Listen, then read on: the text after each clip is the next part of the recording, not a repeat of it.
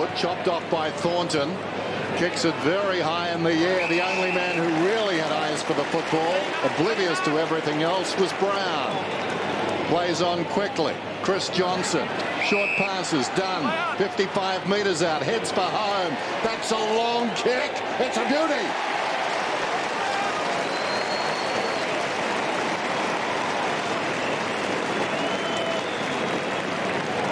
That's the difference, isn't it? Just taking the opportunities and nailing the goals. How he got free again then, Lynden Dunn, he just had plenty of space. And I think that's the part of Carlton's game that probably frustrates Dennis Pagan the most, is the players not able to concentrate for the full duration of a quarter of football, let alone a game of football. They just lose concentration at critical times. And Lynden Dunn's done well replacing the injured Cameron Bruce.